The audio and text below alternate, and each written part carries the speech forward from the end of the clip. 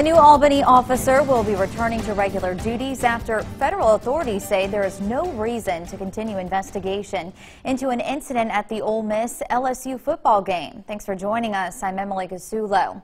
Officer Brock White was off duty and working security on a freelance basis at the game when efforts to remove Chris Barnes from the stadium got heated.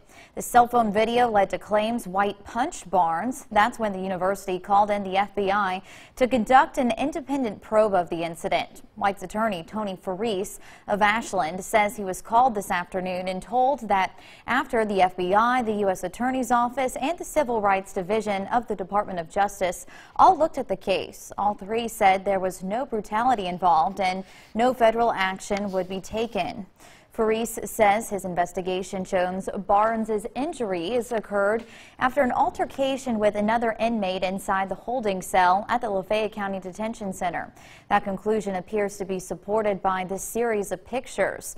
The first is taken in a secured area at the Ole Miss Stadium. The second taken at the Lafayette County Jail as Barnes was booked and put in the cell. And the third taken 4 hours later by Barnes' family after he was released. Faris adds he has witness statements and additional security footage from the Ole Miss Stadium that support claims Barnes was drunk and acting belligerent. While no charges are coming against Officer White, Barnes still faces a felony charge of assaulting an officer for striking White. The new Albany officer is currently on paid administrative leave but should return to patrol duty soon.